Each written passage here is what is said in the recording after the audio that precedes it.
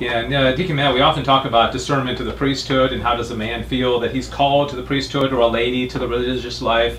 There's probably at least one man of whatever age listening right now thinking, I don't know if God wants me to be a deacon or not. Maybe I should look into that. What would you say, or how did it, in Deacon Pat's case, he was under a tree and God kind of spoke to him there. But how does it happen for other folks? It was really interesting for me. I never had a burning desire to become a deacon. That was never really on my radar screen. But I always felt that God was calling me to some higher level of service than what I was giving Him. Yeah. And a fellow deacon asked me to consider the diaconate, and I did.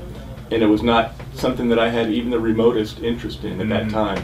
Several years passed, and he asked me again, and I've learned through my maturing in my faith that when God knocks on the door, that I need to open it and listen and answer. And so I decided to pursue the diaconate with regard to discernment. Not that I was going to become a deacon, but I'll take a look at it. Right. And I'll continue to walk through the door as long as it's open. And that door just stayed open until one day, in about my 4th year in formation, is when it really hit me that this is really where God is calling me.